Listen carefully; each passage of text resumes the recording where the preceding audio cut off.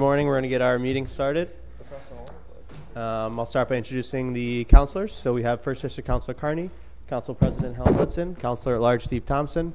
I am Counselor at Large Michael Green, and Fifth District Councilor Joe Driscoll. So at this time, why don't we turn it over to you guys, and you can introduce yourself, and then explain what we got. Great. Hi, Councilors. Christy Elliott, I'm the Director of Administration, and I have with me Neil Burke with DPW. And Evan will be joining us in a moment, who helps with our accountability program. A few documents in front of you guys. We're going to start today with just a background and overview, talk through the proposed agreement for the Sidewalk snow removal pilot program, talk about some of the alternatives that we considered, discuss next steps, and then answer any questions. Okay. So want to thank you guys all again for the opportunity to present this information and talk about the supplemental sidewalk snow removal program. Goal for today is just to make sure that you guys have all the information that you need to make an informed decision on a legislative item, which would allow the city to enter into agreement for this service. We'll be able to answer many questions throughout this session. We have a few different people, including our legal team, who will be here to help support and answer any additional questions that the three of us cannot answer. So from day one, as you guys all know, we come back to our objectives. Our objective has been to deliver city services effectively, efficiently, and equitably. It's one of our most important duties, and we truly believe that this is an essential step in helping to achieve that. This particular issue of clearing the sidewalks, we also believe, is a matter of public safety for our citizens. Each year, people's lives are at risk walking in the streets because the sidewalks are not clear. While it's ultimately the responsibility of home and business owners to clear the sidewalks, we also recognize this to be a community-wide challenge, which is why we want to pilot this supplemental program. I can't stress enough that this is a pilot program and it's a supplemental service.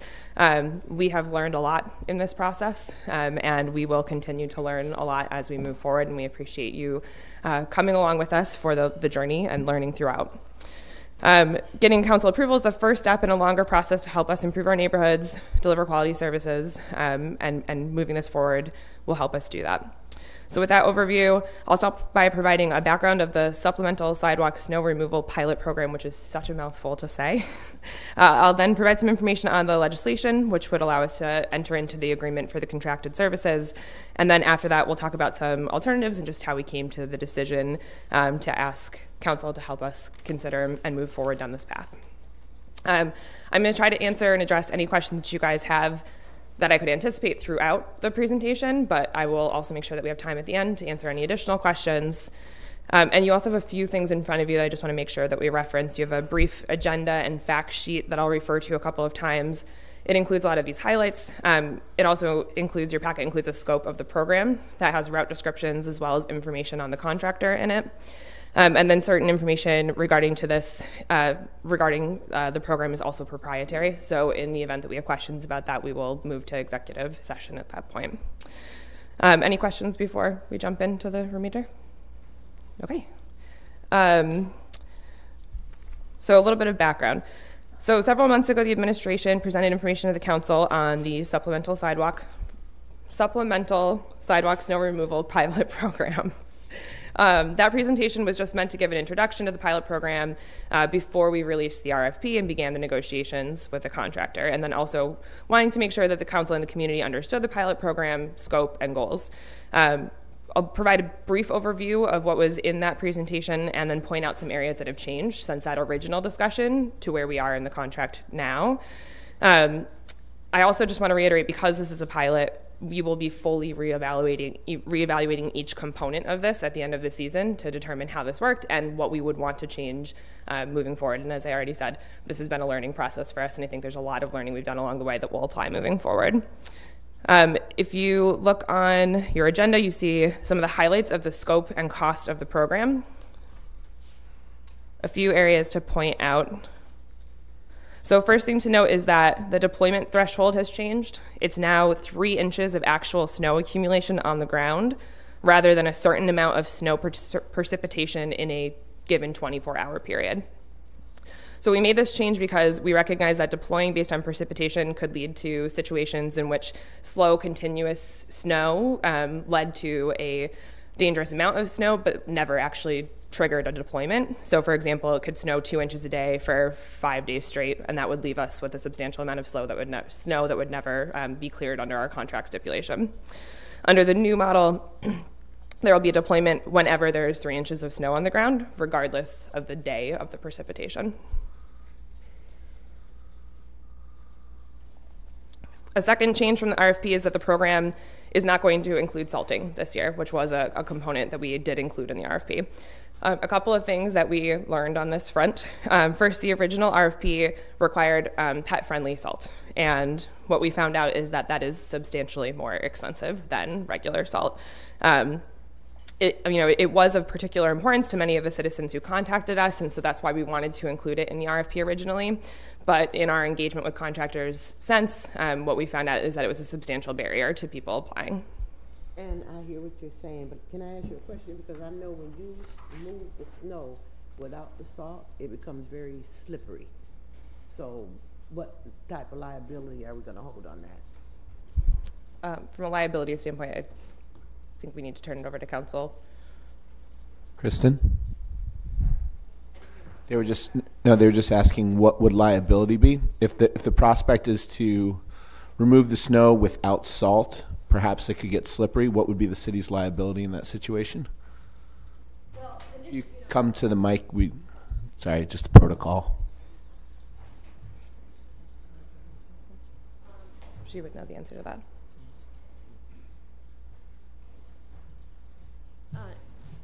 If we could, I think it would be better if we could leave the legal questions to an executive session at the end. Does that make sense? Okay, thanks. Just on that, what's the policy that we have, or that we're? I mean, my assumption is that we're trying to make sure the city's indemnified of any. What's the policy? Like, what's the amount? Is it is it $1 million, $3 million? Do you know? I don't. I think that's another legal question. Okay. So on the salt front, so even non-pet friendly salt raises the cost of services in a way that isn't manageable within our budget for this season, and existing city sidewalk removal doesn't include salting, so the change is sort of maintaining an existing standard while we test the pilot program. The minimum 42-inch clearance on sidewalks has not changed since the original presentation in the RFP. That remains the same, and the equipment requirements have not changed since the original RFP. The program will be completed by tractors equipped with sidewalk plows and rear snow blowers. V-plows are not permitted except to clear approaches in heavy snow conditions. The routes have not changed in your packet. They're outlined and they remain the same as originally discussed. I think that covers everything within the RFP. So from there we can talk about the proposed agreement. So we're asking for authorization to enter into contract with a company called JSK Snow Services Incorporated. There is information in your packet on JSK specifically. We can also answer additional questions if you have them. We have been working closely with JSK to arrive at an agreement in principle, which both parties would intend to formalize if the council approves. They came to our attention through referral and recommendation from the downtown committee, and they currently perform this service. They do sidewalk snow removal, maintaining approximately 7 miles of sidewalk at Electronics Business Park. They do service those sidewalks 10 to 12 times in a 24-hour period during active snowfall, and they maintain a snow-free surface from that standpoint. JSK has been in the sidewalk snow removal business for 4 years and has been in the snow management business for many years beyond that. They have the capacity to take on this work. They currently have 9 employees and intend to initially bring on an additional 2 employees for the project. And we have discussed with them hiring from within the city, and they're very open to that. And the administration will help to facilitate that so that they can find the qualified candidates they need from within the community. The proposed agreement is for 1 year. It is starting on or before February 1st, which allows the city to have the maximum flexibility in deciding how to proceed after the pilot. The agreement also includes performance review, condition evaluations, and termination rights to ensure that the city and its residents are protected. The agreement is not to exceed the amount of $170,000, with the contract being paid on a per deployment basis. The city will also reimburse for the cost of additional insurance to the program not to exceed $15,000. This amount is included in the overall not to exceed $170,000, so that is inclusive of the $15,000 for the insurance. Happy to address additional questions about contract specifics. I believe that that would be done in executive session. Oh, okay, all right. My question was just going to be with the 170 that we're paying them. I know there were previous discussions with last contract of maybe have them on call. Mm-hmm. We're just strictly paying them for each time that they actually go out. There's no That's correct. On call. There's no upfront. We're just when they go out Per that's when deployment, we get paid. Okay. correct. Not to exceed $170,000 per deployment. Okay. Is there somebody here from the company? They are not here with us today. We had intended to have them, but with the snow over the weekend, they are fully staffed and out working, but they can be available to answer questions. Okay, and you said that the contract is for 1 year, which would bring it, if we signed it, or if it were okayed, it would be from February to January? Actually, I don't know the answer to that. It would be only for the season, so it would be from February until April. Okay, for Yeah. the season, so not for a year. Right. Yes, sir. Yes. So the point being that when we get to the end of this season, we want to debrief and talk about. That's why when you yes. said a year, I Yep. thought that was. Yeah. Sorry for the confusion there. Did I mishear? Did you mention hiring from within the community? Yes, that's correct. So they would, could you go through that for me? So they intend to bring on 2 additional staff to help facilitate this work, and they have agreed to work with the administration to figure out the best people and just facilitate the hiring process from within. We know that there are qualified candidates in the city, and we'll make sure to help those candidates find the opportunity. So to piggyback, it would just be seasonal for the people that they hire? I am not positive what their decision will be, and I don't have a sense of whether or not. I know that they do year-round work, but I'm not positive what they'll decide to do as a business. So the obvious question is, if they can't be here because they're out there plowing today, which makes sense, how are they going to do the city streets with the equipment and stuff that they have on hand now? They are, executives, yeah. No, I'm being a little cutesy. So they are purchasing additional equipment, which will service the city sidewalks, and they are intending to hire additional staff as well. They said they would purchase more equipment. Yes. Yep. I don't know if you want to. They have arranged to purchase additional equipment if this is approved by the council. They've already spoken with their vendors to make sure that it's available. And it is? It is available.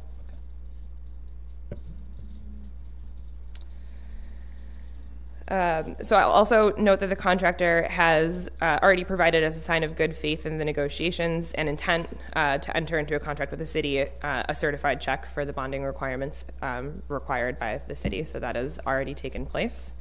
The bonding requirements protect the city from unexpected costs. So we have that as sort of a safety policy, and it's returned after the agreement, assuming that there aren't any reasons to need that bonded money. Wait, could you go further into that? So that's like a ad hoc insurance policy? Yeah, it's a bonding requirement that the city has, so that if something were to happen that's unexpected, we have that sort of as an assurance that we can cover those things.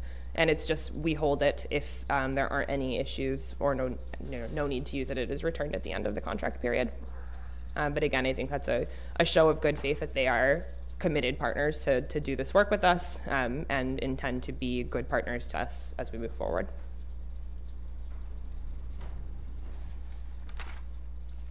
I do want to talk about a couple of alternatives that we considered as we worked through this process, just to cover that. We did consider limiting the routes, and we did consider using internal resources to complete the work. While limiting the routes may have made it easier in the short term to begin the work, we wouldn't have gotten as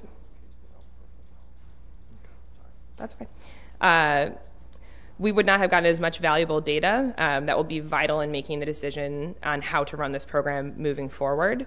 It also, while we have more control over internal resources, as we've talked about, this is a pilot program, and so the idea of making a significant capital outlay on equipment would really transition that from being a pilot program to being something that we undertake as a city moving forward, because you can't really move those capital assets quickly. So the idea of making sure that we can be flexible, the city can be flexible in how we make this decision moving forward, was really why we continued to choose to pursue the outside contract. We do feel like that's the best solution for this season.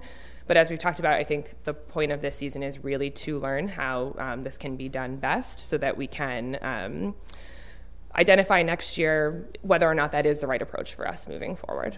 So another question, I don't know what's executive session and what's not, so if it is, just tell me. So we couldn't do this after this season like we do the summer help? We wouldn't be able to do that as a city? I'm sorry, could you clarify? Like, you know how we do the summer help? We couldn't do that with the snow removal? Do you mean like hiring DPW supplemental staff? Oh, right? So the biggest issue is the capital outlay for the equipment. Our biggest concern, so it's not that that's not a possible thing for us to do in the future, it's that before we make that kind of capital outlay, we should decide that the city wants to be doing sidewalk snow removal, and we should have a longer term funding model available for how we will do that. So yes, certainly a thing that we can consider doing in the future. For the pilot program, it would have committed the city to doing this for the long term, I think, before we all had an opportunity to see and understand whether or not this is something we want to be doing. Do we know, or do you have an idea of number-wise what the equipment was going to end up costing us? Jeremy did do an analysis. I do not have it on hand, but it was, it was six figures. Yeah, okay. Because that was my understanding, that we didn't go through that because it was so restrictive. Yep, we did do an analysis, yeah. Commissioner, did you have a number? Yeah, it was Ballpark numbers are. I think it was 130,000, I believe. It was for two pieces of equipment that we would needed. So I think it's about 65 grand a piece. If I'm not mistaken, Greg. I think that's correct. Yeah, 130,000, I believe, 65,000 a piece. And then how many new employees would we end up having to hire? Jeremy, the seasonal hiring. I mean, again, I know this is sort of, a little vague because we don't know because we've never done it before. Right, but we did do an estimate. It would probably be up to 6 to 8 people. And if you do that, we're talking about benefits because we're going to need to, so. Yeah, no. Okay. Now, one quick question though, Jeremy. You said benefits. Do our summer help people get benefits? Some do, some don't. It depends. Our sanitation workers, part-time don't, because they only work, I think, less than 20, I think it's 29 hours. But obviously, if we're doing sidewalk snow removal, we would need more. For 3 months? Yes. And if you work more than 29 hours, you gotta, if I'm not mistaken, I don't know if anybody, is that right? More than 29 hours in a week, you would need benefits. It doesn't, I don't think it matters about the months. It's just how many hours you work a week.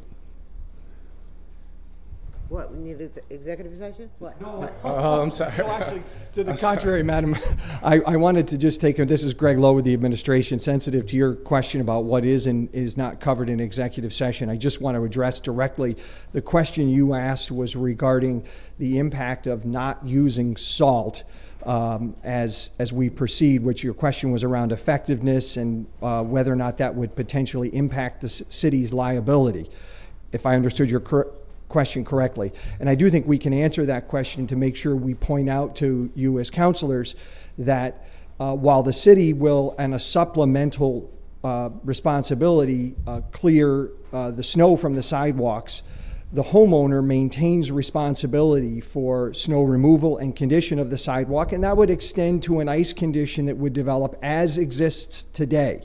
So our point of view on your question, having had a chance to consult with Corporation Counsel on that and having fully understood your question, is that while we won't use salt, the homeowner will maintain the responsibility to prevent ice conditions on their sidewalks. And so our feeling about proceeding without salt for the pilot is that's an acceptable approach at this stage. So the homeowner would be liable? The homeowner is responsible now. I understand that, yes. But if we go through and we slick up the sidewalks and I'm out of town, that's my responsibility now. without being in any way argumentative, I don't think we would slick up the sidewalks. I think we would improve the condition, and I'm only allowing saying the that because I right. know where I live. They went out today. They shoveled off the sidewalk, and even with the salt, it's slippery. So without the salt, what do you think is going to happen? I would contend that the condition of the sidewalk generally would be improved and safer than it would without anything, without any treatment at all. Okay. So the general understanding, if I have this correct, is that the liability currently remains with at the moment it's with the homeowner, and were we to add this supplemental pilot program, the liability would remain with the homeowner for the quality of the sidewalk, yes? I think that the answer to that is yes. Did we say property owner? What did I say? Homeowner. Property owner, Property thank you, owner, because it's property businesses as owner. well. Yes, yes. Thank you. It I would meant be property whoever owner. owns the Thanks, Bob. property, not the renter, exactly, yeah. So the property owner, got you. So do we have information here of what the charge would be per deployment? The information is not in your packet. It has been discussed, although until the council approves and we have a final contract, it's not absolutely set. But the total amount would still not to be exceed $170,000. But what would that depend on? Depend on the estimate number of deployments and the cost of doing the service. Because I think one of the things we get a lot of comments from constituents is whether or not this is a good deal, whether or not we could do it cheaper in-house, whether or not it would make sense. So for me, I think for us to be able to evaluate it, you'd want to say, okay, well, there's a snowstorm of 4 inches. What is the city going to pay to clear that? And I think that's an important thing to be transparent about, so that we can go to constituents and say, yeah, it's a good deal, because if we try to do it in-house, it'd be double or triple or whatever it would be. Yeah. To me, that's something we would want information on. Sure, so we can make sure that you guys get that information as quickly as possible. I do think in terms of the cost effectiveness of doing it ourselves versus having, versus this you're paying for deployments, this will be more cost effective for us based solely just on the capital outlays that it would require.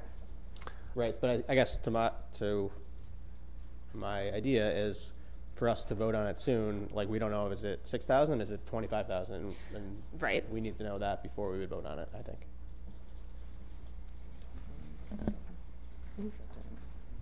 Yep, understood. We'll get you that information as quickly as possible. So the first contract that we accepted or the first proposal in proposal, what went wrong with that, and why are we not to assume that there be the same problems with this one? So in our first request to you is to come to an agreement in principle. I think we made significant progress with this group before coming to you guys to ask for that ability to negotiate the contract. I think some of the biggest issues were, frankly, the scale and size of this company is much larger, and they are better positioned to take on this kind of work. And I think that that's the biggest difference between the two contracts. So I guess my question would be, if the council were to approve this, what are the next steps administratively that you guys would need to do to finalize it? And then what are the next steps that they would need to do to have their manpower, their equipment ready to go? And do we have a clear understanding of that and an action plan, so that we're not approving something, a snowstorm comes on February 2nd, and chaos ensues? Sure. So our understanding, of the next steps, if the council approves this and authorizes us to enter into a contract, we would take action to contract based on the agreement in principle that we have. We should be able to execute that pretty quickly. That would allow the contractor to move forward with capital equipment purchases and keep us in line with the agreement of the program moving forward on or before February 1st based on that equipment availability. And then, the goal for us would be then to just continue to provide you with updates regularly to understand, to make sure that you understand how every step of that set of negotiations and discussions is going.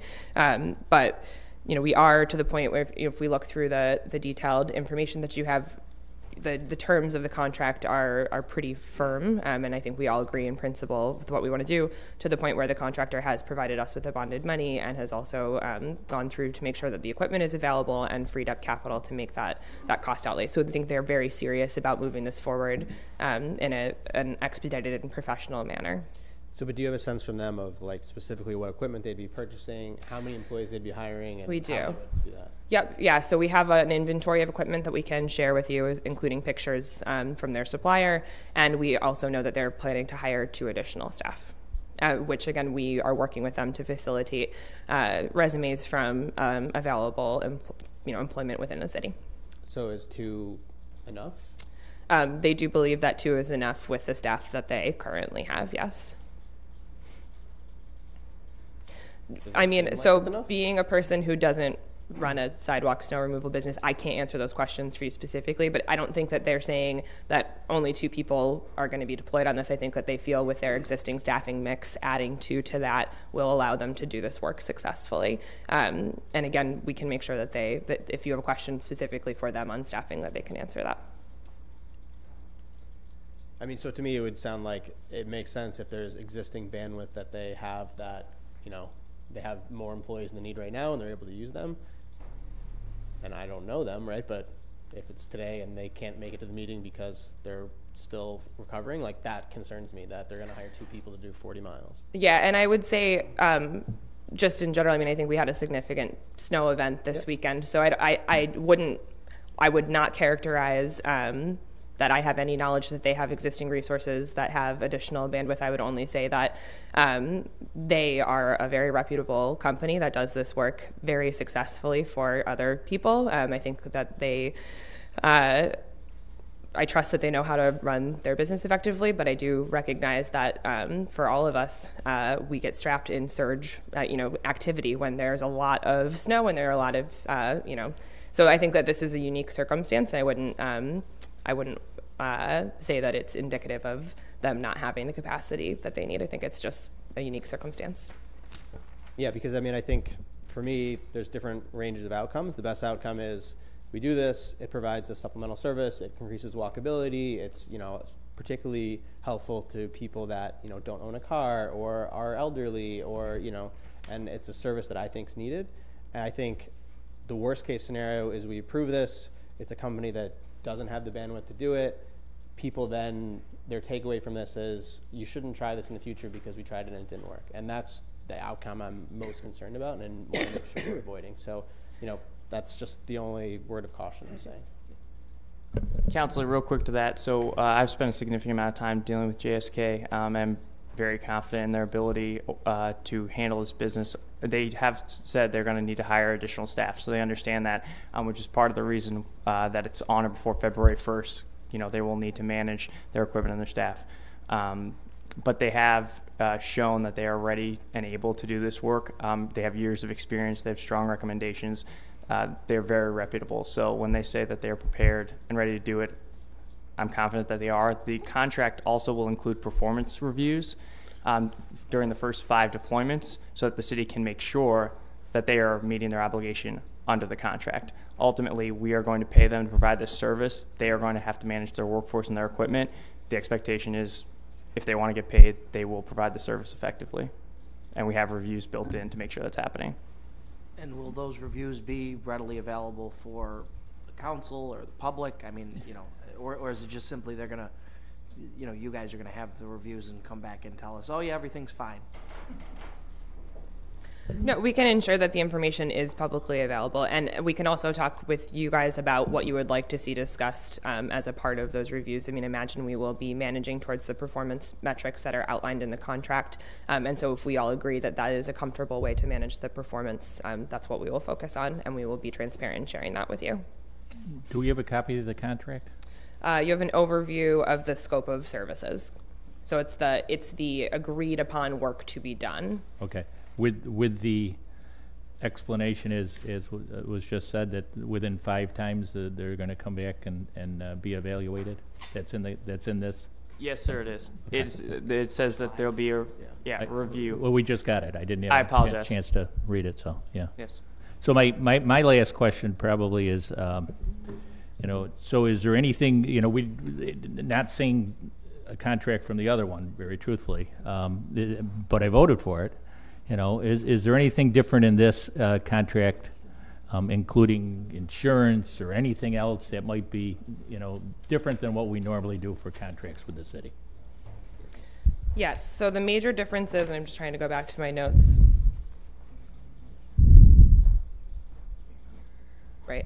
The major differences in terms of the scope of services, as we discussed, are the SALT, the deployment model being 2 inches versus, so 3 inches versus regardless of just constant precipitation, so that has changed.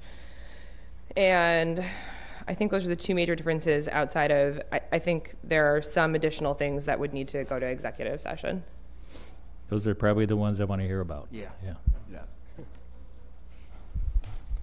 In a situation like the storm we recently had, at what point would you deploy? So if it snows for 2 feet of snow over the course of 24 hours, at what point would you deploy, and would you have to? I know I was really annoyed when my wife made me shovel every 2 hours when I just wanted to wait until the snow finished. Would that be the policy? Would you send them out as a few inches fell and then send them out again after a few more inches fell, or would we wait until the full 2 feet fell and then we'd deal with it from there? So under the scope of service that you have, there's a system. At 3 inches on the ground accumulation, the contractor would have the right to deploy with the approval of the city. The city could veto that deployment and hold off up until 6 inches. At the point where 6 inches of snow is on the ground, the contractor could let us know we're deploying, and they could go and deploy.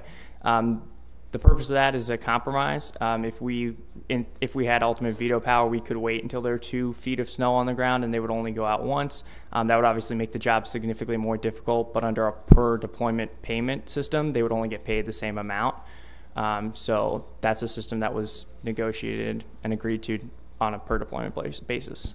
And part of this differentiation between 3 inches or 6 inches instead of waiting for a full 2 feet of snow is that there's a significant increase in the amount of work, especially when it comes down to the type of equipment that you're using to move 2 feet of heavy, wet lake effect snow as opposed to 3 inches. That was my wife's argument as well. So, Yeah, I'm gonna go back to what Councilor Green had said earlier. Again, I'm completely comfortable with being the jerk on the council. I really do sort of have a concern about what we're doing with this and how much it's going to cost per time. And then if we're going to have to, if February is an ugly month and we get a ton of snow, are we going to have to come back and say, geez, we need more money? Because how much is it going to cost us per time to do this work? Because look, I think everyone on the council, I don't want to speak for everyone, but I think the majority of the folks on the council want to see this go through. I think this is a good thing, and we got to at least try it. But it comes down to, we blindly went with you the last time and trusted that the last contract was going to be fine and go through, and then whatever happened fell through, and now we've got a new company that's supposed to be great as well. And I think we thought the last one was going to work with us, and whatever happened, and that fell through.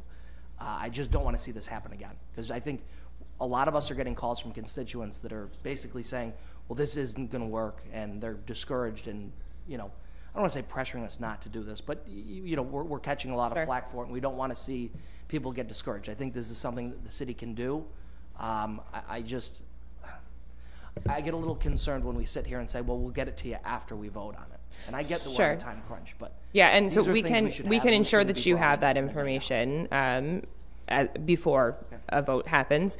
I do, to your point, to all of your points, Councilor, I understand, and I'm sure that people are calling you. I have a hard time walking down the street without having, but I think my biggest, I think all of our biggest gratitude is your continued partnership and willingness to work with us on this. I think we all recognize that this is a community challenge, that it's a public safety issue.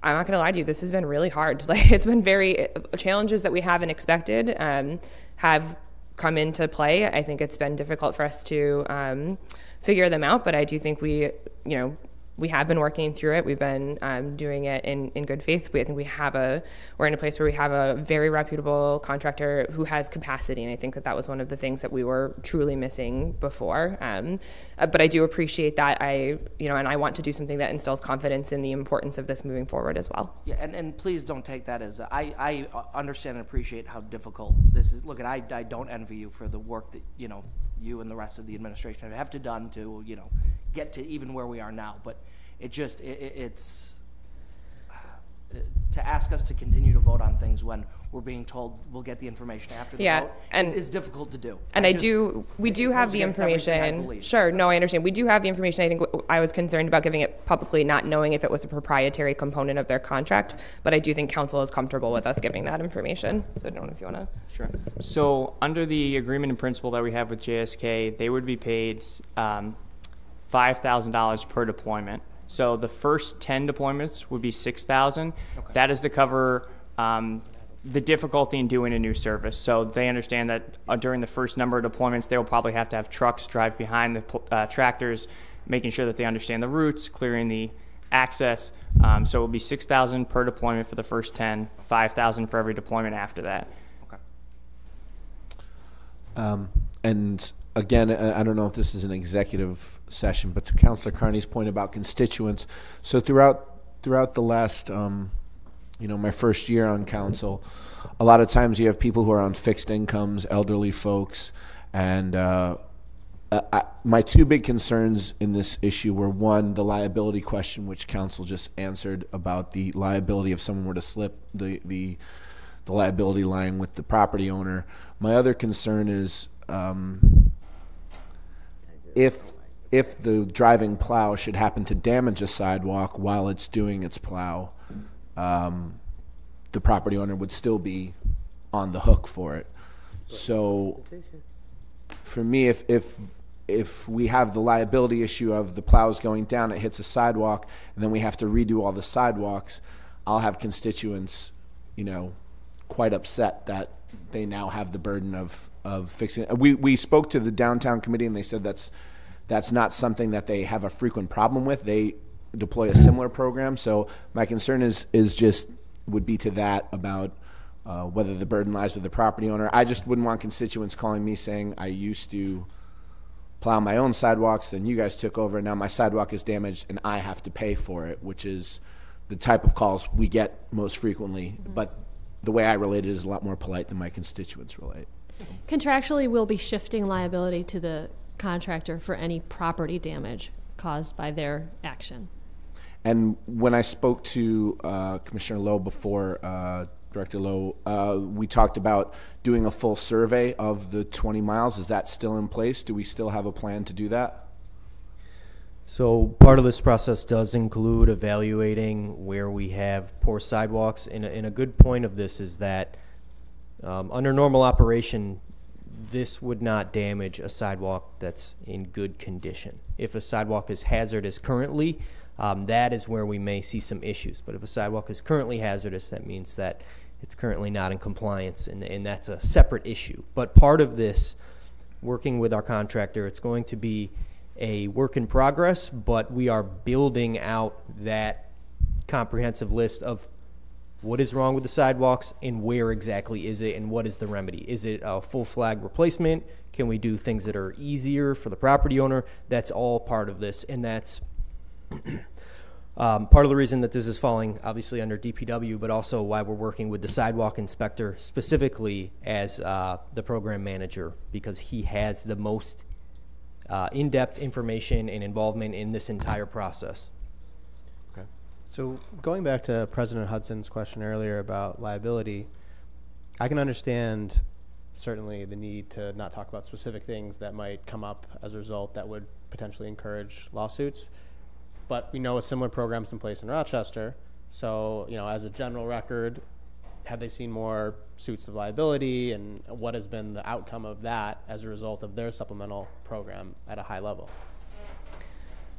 So I think that at least as far as I understand it, the biggest, I think that there are differences in ownership of sidewalks, and so I think it's kind of apples to oranges. Yeah, correct me if I'm wrong, but Rochester has taken over ownership completely, so they repair it and as well as clear For it. So decades. Yeah, so it's a different liability. I mean, we're sort of going into kind of a gray area. We are. Which is what my concern sort of is with the policy and all of that, because it's really. Yep, it's We'll talk about it in it's what executive makes this session. very complex, frankly. Okay. City Clerk Kapanis want to chime in. I just want to point out something that the city has maintained. I used to be the Deputy Commissioner of Public Works in the 80s, and the city has maintained the sidewalks are the owner's responsibility, even though they're in the public right-of-way. We have never done anything on sidewalks unless we had agreement. In the case of the downtown committee, they have agreement with the property owners to clear the sidewalks, which we don't have in this particular case. If you were to go on and do work on a sidewalk, I would believe the city would be in the liability chain. For example, I used to go to court and testify that we were never notified of a defect on a sidewalk, and the city was removed from the lawsuit because we didn't fix a defect we weren't notified of. But if we go in and create a defect or create a situation, if the person wants to sue, I would think the city would be in the chain of liability because we went on that property. Not only did we not have an agreement, but we went on the property and cleaned it. And whether the property owner is ultimately responsible, we would also be in the lawsuit, in my opinion. Can I ask one more Talk question? about it in an executive session. Yeah.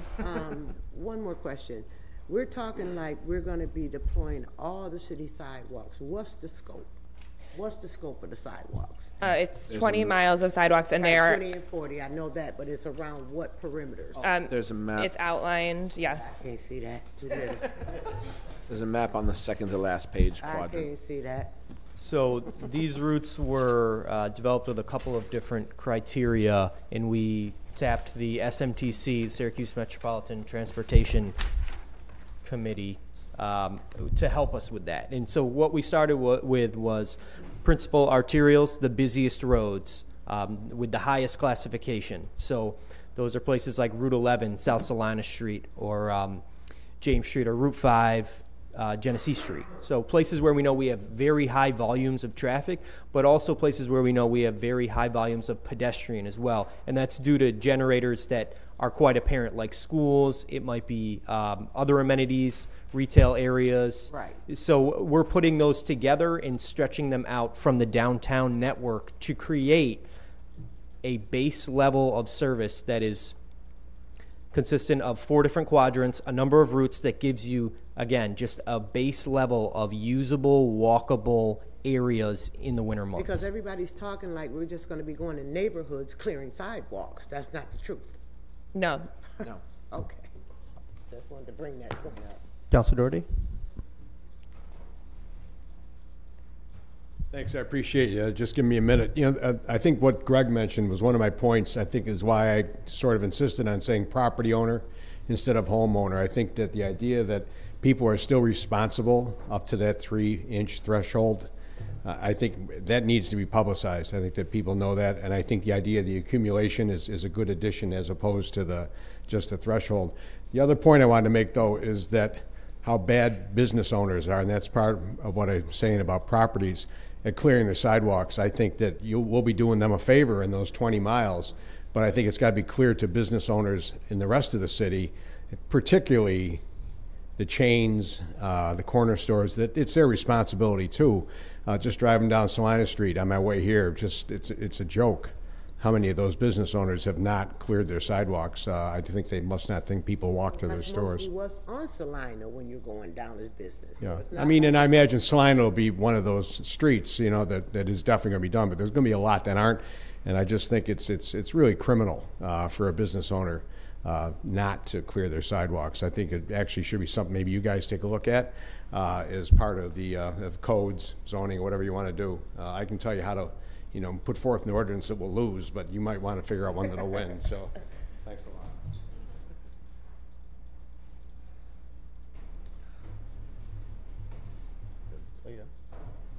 Other questions? No, I think just let's go to executive session. We have executive session still? Is that correct? So do you think we should do it now or wait till after study session? If you want to get the most counselors, You better- you're gonna Yeah, wait. we'll do it after our study session, so the other counselors are here. Anyone else want to say anything? Any comments? Okay. All right. Thank you very much. Thanks, guys. Thank you.